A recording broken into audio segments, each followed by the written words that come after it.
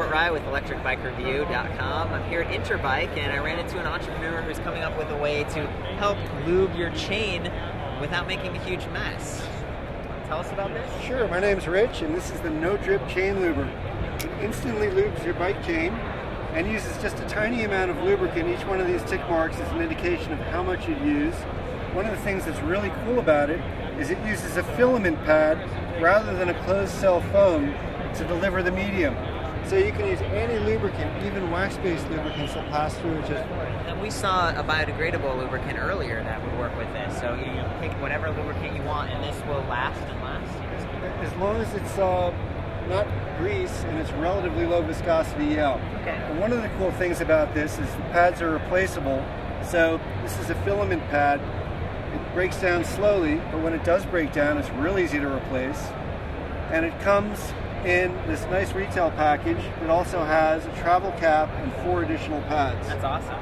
So we're here with the Pettigo City Commuter electric bike. It's one that does have a chain system. They got 8 gears in the back. Can you just demo like kind of how this would work? Sure. The way that you lubricate it is you hold it upside down, preferably on the inside of the chain, and then you pedal the chain like that, and then the chain gets completely lubricated.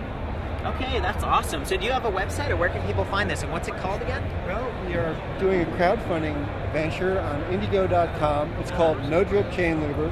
Okay. So if you're interested in getting the first units off the first production, it's Indiegogo.com/No Drip Chain Luber. Okay. Or look on my website, which is leftfielddesign.net.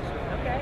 Oh, cool. Richard, it's a real pleasure to meet you. What a great idea. And especially if you're someone who's new to the world of electric bikes and you don't realize, oh, you've actually got to lube your chain occasionally, and you realize it can end up being a big mess, and you're kind of dripping it everywhere, and you got your towel laid out under your bike. This could be a cool solution. And how much is it again? Suggested retail is $10 to $12. $12. That seems pretty good to me. Thanks. Thank you. Really appreciate it. Awesome.